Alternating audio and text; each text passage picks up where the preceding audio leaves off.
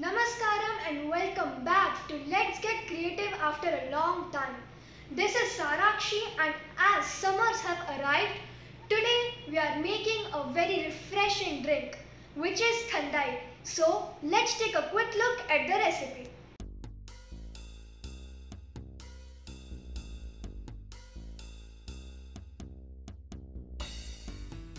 So for Thandai, the ingredients we will require are saffron strands, Sauf, cardamom, coriander seeds, black pepper, poppy seeds as in khus and almonds.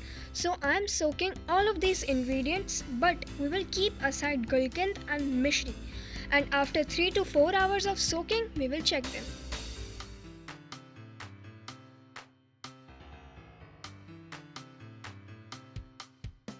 Now it has been 3 to 4 hours and all of our ingredients have been soaked properly. I have also peeled the almonds. It's time to strain the rest of the ingredients. So here I am straining all the ingredients except almonds and Kesar. We will add them later.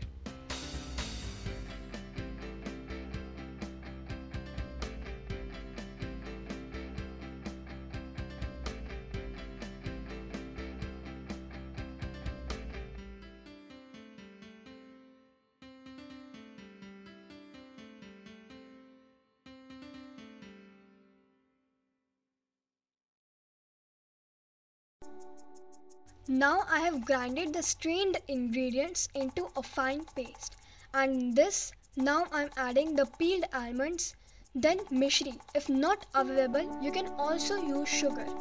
Then I am adding Kesar to bring the beautiful yellow color, and then finally Gulkand. You can also use dried rose petals, and we will grind this into a fine paste once more. So these have been grinded into a fine paste. Now I am adding water in the Kesar ball, and again we are grinding it.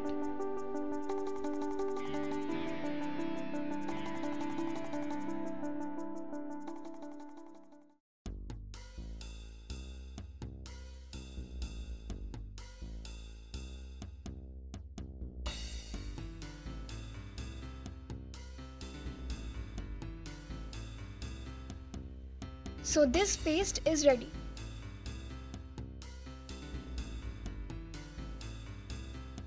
Now it's time to add milk in our Thandai mix.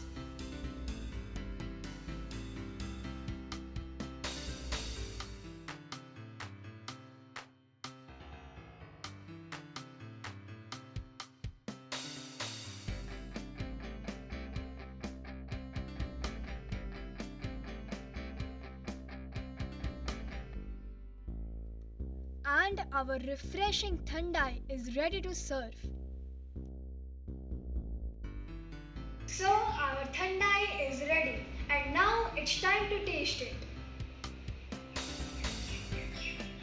This is what you want in a hot summer day outside.